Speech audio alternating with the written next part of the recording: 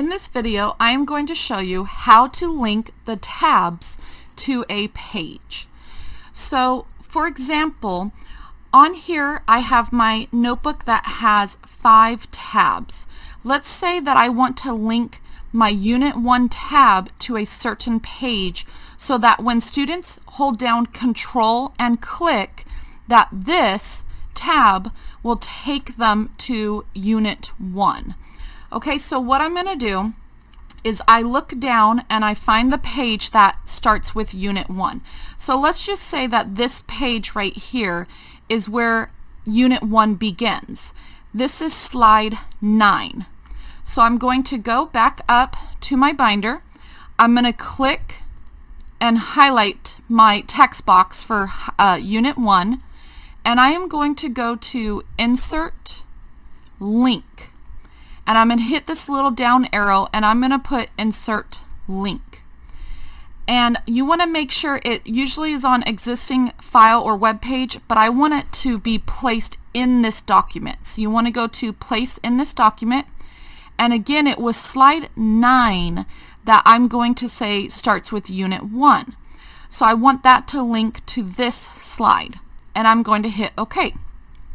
So now what happens is when students hold down Control and click on here, it will take them to slide 9. Okay, so now I'm going to hold down Control, and when I hold down Control you can see the little hand, and then I'm going to click and it takes me to Unit 1, which was slide 9. Okay, and I can go back and do that to the other ones as well. So Unit 2, let's say I want this to go to slide 10. I will again go to Insert, Link, Place in this document, and I will go to slide 10 and hit OK. So now when I hold down Control, oops, I got to click away first. I hold down Control, you can see the hand, and then I click and it brings me to the 10th slide. You can also do that with your table of contents. Let's say, for example, that I have one-step equations, and let's say that this is actually on page, we'll do 11.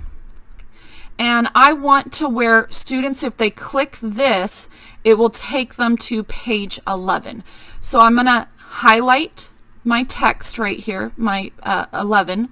I'm going to go to Link, Insert Link, again, place in this document, and I'm going to go to slide 11, hit OK, and now you can see that it has become a link. So if I hold down Control, click, it will take me to page 11. Okay, so that is how you place a link inside your document. Thank you so much for watching my video.